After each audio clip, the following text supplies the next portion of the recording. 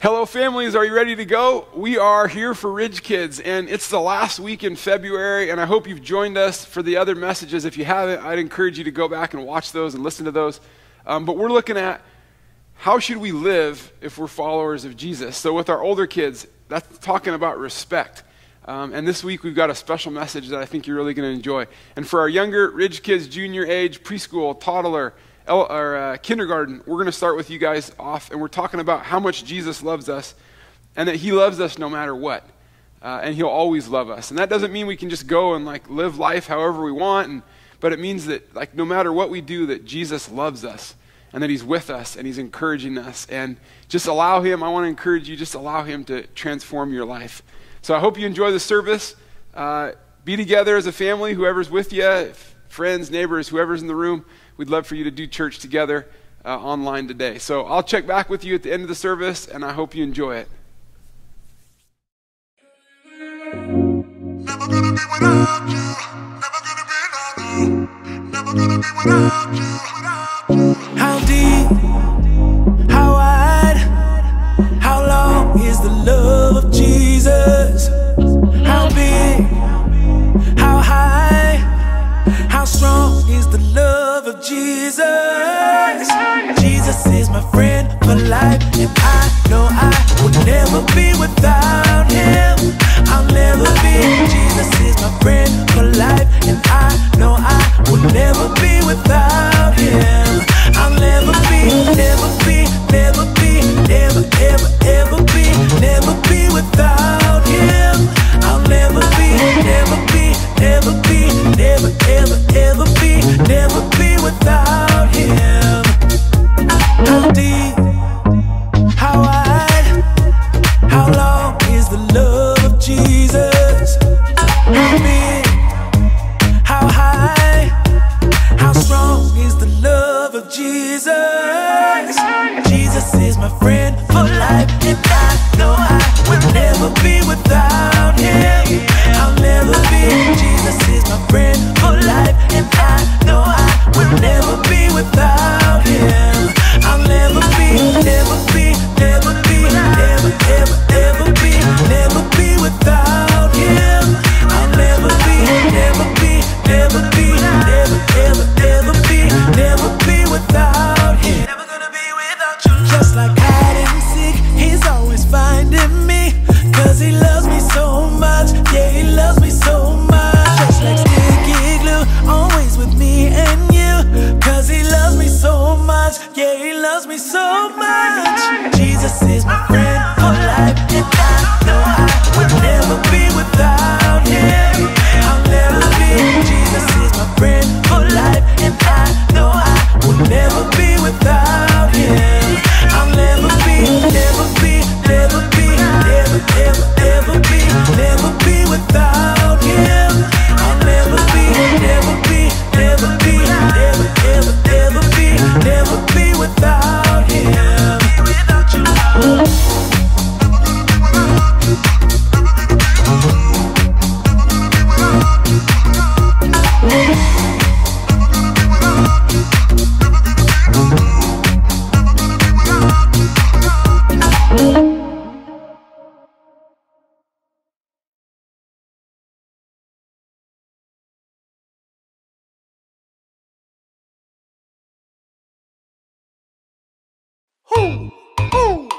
You know what time it is? It's time to hear a story full of wonder.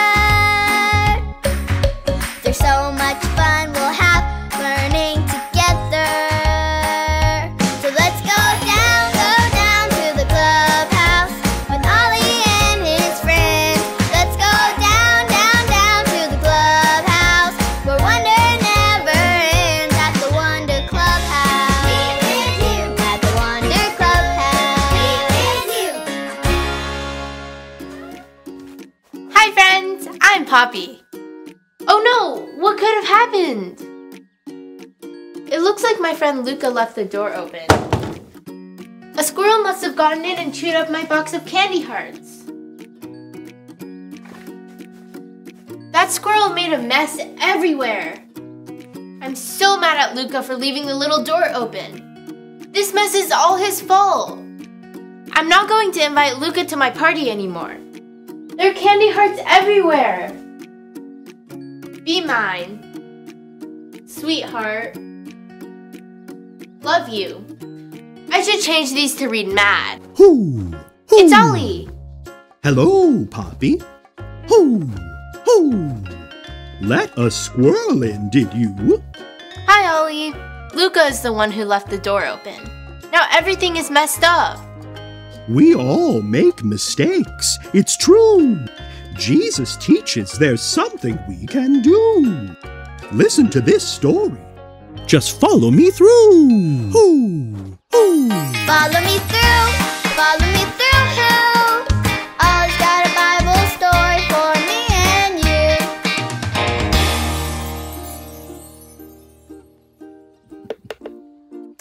Hola, friends! It's good to see you. My name is Luis, the handyman. I was just fixing this box for my nephew. He collected so many candy hearts that the lid broke off. Oh, but look at this. Look what's on the inside of the lid. It says, Jesus loves you. Yes, he does. Jesus loves you and you and you. Which reminds me of our story today. Do you want to help me build it? Oh, great! Let's put it on the story fence. Hammers up, little builders. Ready? Uno, dos, tres, hammer! Great job, little helpers. You can put your hammers down. Now we just need our story tools.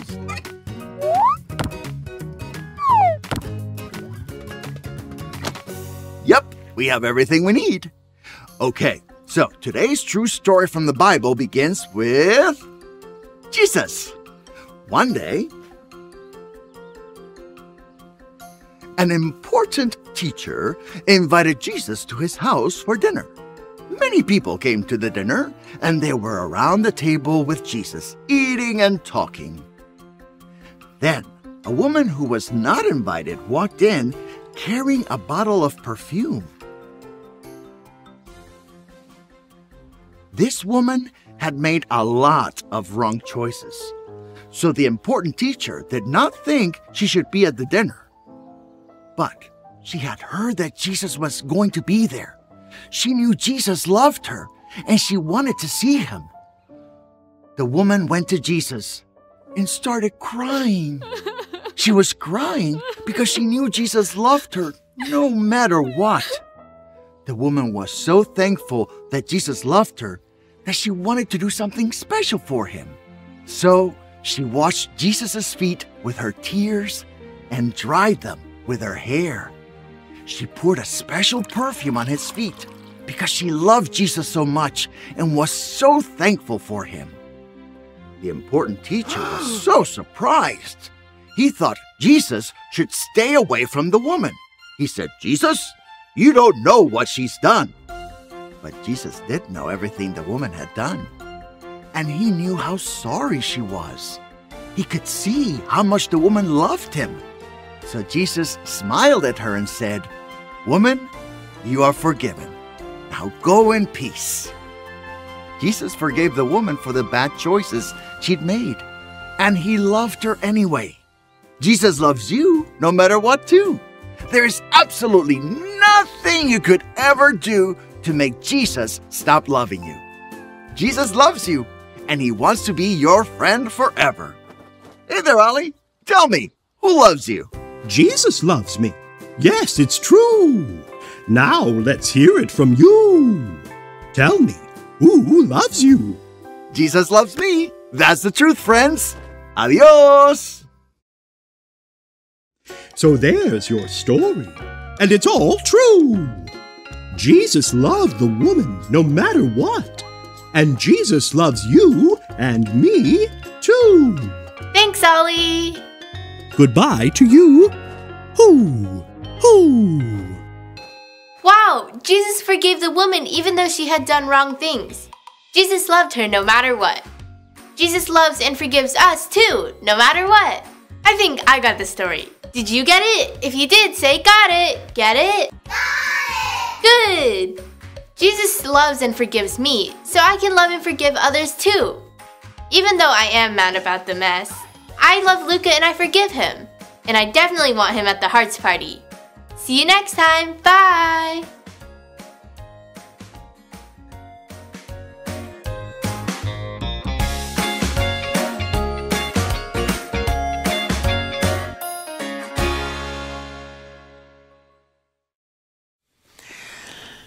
Hey Rich Kids, I'm Erica and I can't believe it's already week 4 in February. We are finishing up our month of learning about the topic of respect. Do you remember what respect is? We're defining respect as showing others they are important by what you say and do.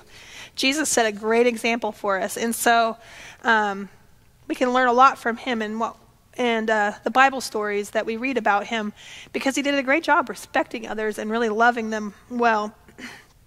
Our bottom line for today is to remember that God is most important. When we put him most important, it helps us to love and respect others very well. Our memory verse for this month has been in Luke 6:31. Do to others as you want them to do to you. It's a great verse to remember and to think about when things are hard or when things come up at school or at home. And so I hope that you'll memorize this verse and remember it so that when hard things happen, you have that to look back to.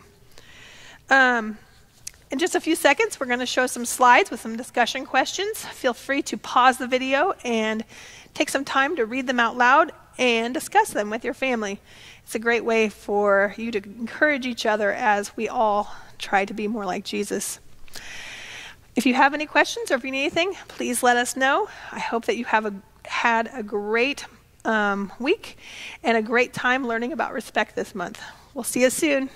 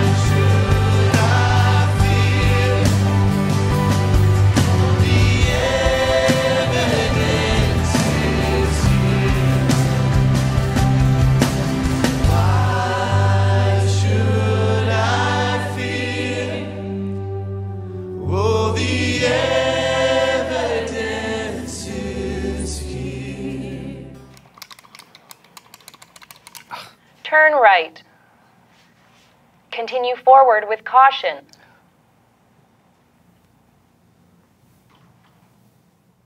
What's going on? Turn left. I'm going to the grocery store. Then why are you here? Using my GPS. Turn left. Turn left to pass in front of desk. Surely you could have started this in the car. Why would I do that? This thing does all of the stuff for you. I mean, this takes a load of effort off of my plate that I could use doing other things. Like what?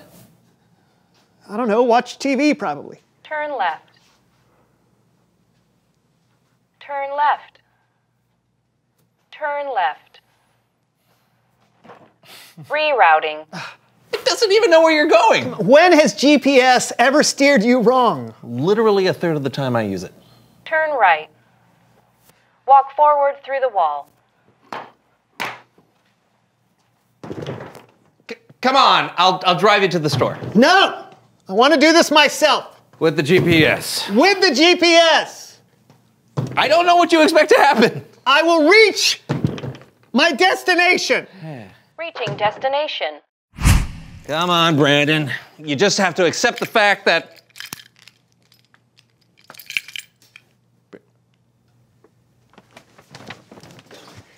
Hey, I got nutty buddies. What? GPS, man.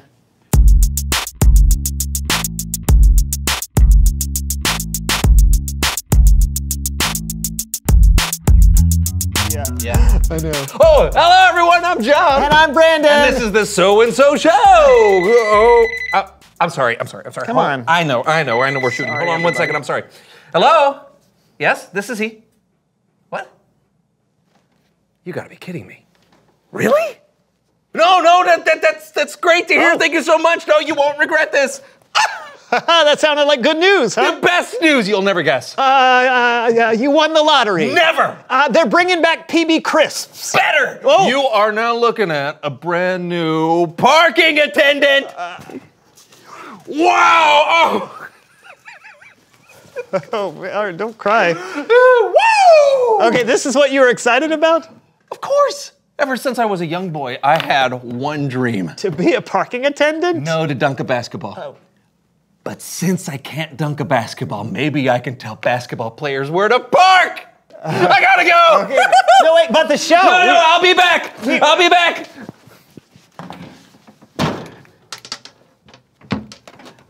I'll be back.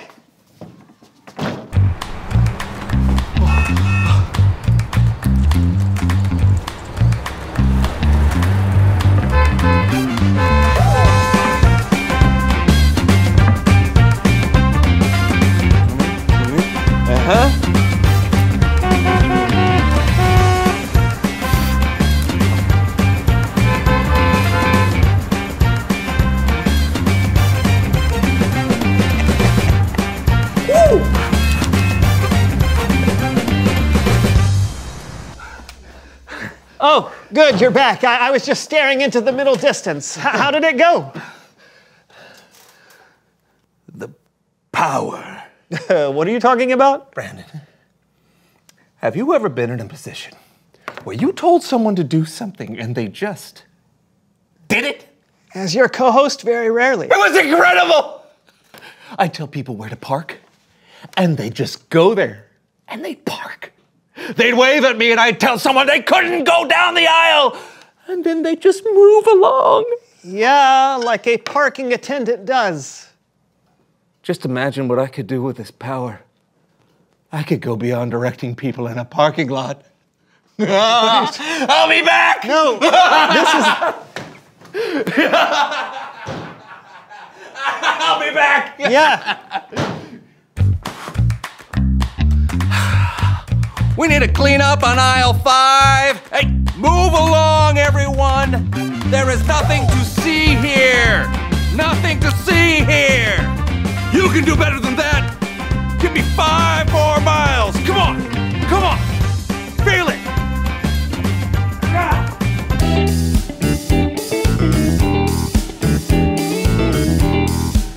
You, stop boogieing. You're scaring everyone. You, more boogieing. Come on. All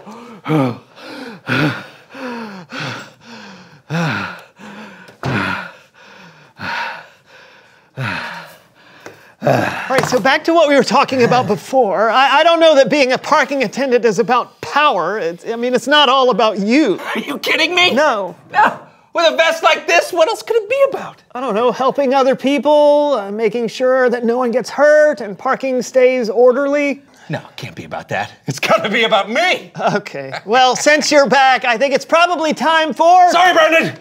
I hate to interrupt you, but there's a segment crossing. Coming through, come on through, Bible story time with Kellen. Come on through, Bible story time with Kellen.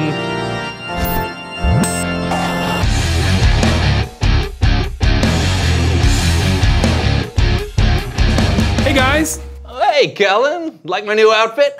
it's eye-catching. That's the idea. What's up this week, Kellen? Well, this week, I actually need your help with something. Oh, what's that? You have to tell me who is the real deal. That's right. You two are the judging panel on our game show, The Real Deal, where we find out which of our contestants are fake and which one is the real deal. Let's introduce them right now. I am a Roman commander. I am a Roman commander. I am a Roman commander. That's right. One of these three is a Roman commander who had a very special interaction with Jesus that you can read all about in the book of Matthew, chapter 8. Judges, it is your job to identify which of these three is the real deal. Great. I'll go first, because I've got the special vest. Go. Okay. Roman commander number 1, where are you from? I am from Italy, but more specifically, latitude 41.902782 and longitude 12.496366. Roman commander number 3? California, my dude. And number 2? Rome. That's round one. So fellas, what do you think? Do you have a good idea of who the Roman commander is?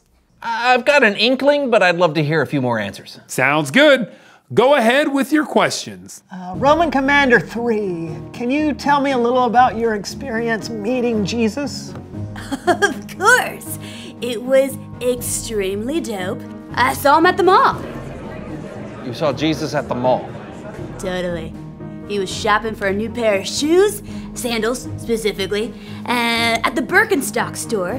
And, he asked me my opinion, and I, told him the truth. They're the best in the biz. Roman Commander 2, what about you? We met in Capernaum. I heard he was going to be in town and I needed his help. When I found him, I said, "Lord, my servant lies at home and can't move. He is suffering terribly." What did Jesus say when you told him about your servant, Roman Commander 1? Oh, excellent question. He said, mix together 2 cups of vinegar with half a cup of honey and approximately 1/4 teaspoon of cayenne pepper, and my servant would be as good as new. Yeah. No, that's not what Jesus said. When I told him my servant was sick, he said, "Shall I come and heal him?" Which really took me by surprise. Why would it? Well, what you would know if you were the Roman commander is that Jesus, as a Jewish person, wasn't supposed to enter the home of anyone who wasn't Jewish. Right. But Jesus showed how much he cared for my servant, even though he had never met him. So, did Jesus come to your house? Roman commander 3? Totally. We played Subway Surfer for hours. Dude's got some serious skills. Actually, I'm sorry. That's not what happened. Here's the truth. When Jesus said he would heal my servant, I knew 2 things. 1, I was not worthy to have this man under my roof. His spirit of giving was incredible. And 2, he didn't even need to be under my roof. All he had to do was say my servant was healed, and it would be done. Excuse me, but what you're talking about isn't scientifically possible. Well, not possible for most people, yes. But Jesus. Listen, I'm in charge of people, you know? Soldiers obey my orders. I tell one go, and he goes. I tell that one come, and he comes. But Jesus' power is so much greater than mine. His word travels farther and faster than mine could ever. What happened next? Well, that's what I told Jesus. I told him I knew all he had to do was say the word. And when he heard this, he was amazed. He said to those following him, "In Israel, I have not found anyone whose faith is so strong." He said that about me. Wow, what a compliment. Oh, number 3, you're supposed to still be pretending. Oh, sorry. Totally. I remember this happening. Continue, number 2. Well, after that, Jesus told me to return home. It would happen as I believed it would. And when I got home, my servant was healed, just like Jesus said. Commander 1, do you have anything to add? My hypothesis, I would have to say, if you consider all of the factors and variables on the particular occasion regarding the person in question, then No, I do not. Alrighty, fellas. Are you ready to make your final decision? I mean, number 1 seems very smart. And number 3 seems fun to hang out with. But I think that we both know it's Roman Commander number 2. Will the real deal please stand up?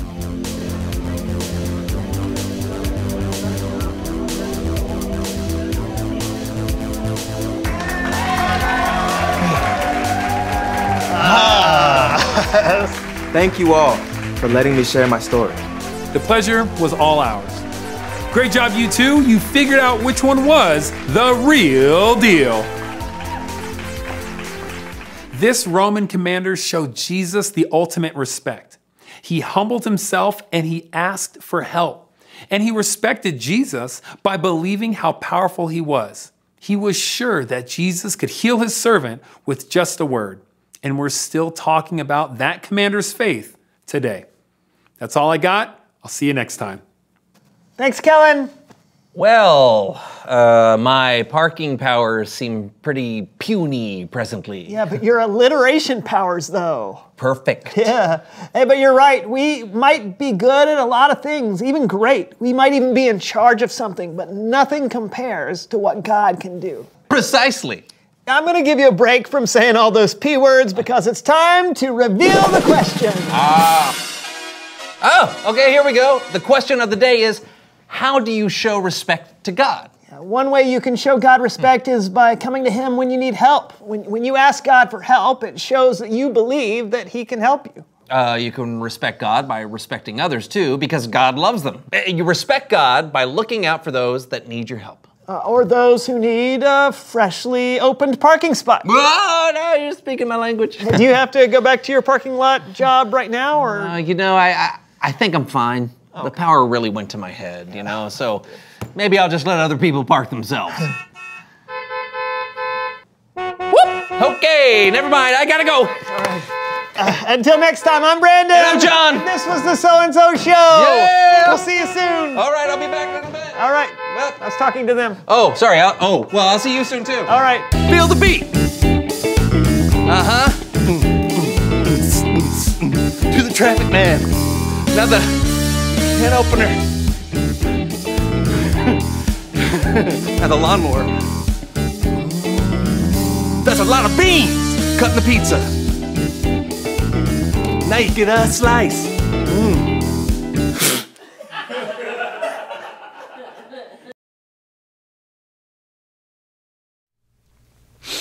Great message today. So I just want to highlight a couple things. In our story today, this was a person, this Roman commander that was important. He was successful. He was in charge of a lot of people. And when it came down to it, he knew that God was the most important.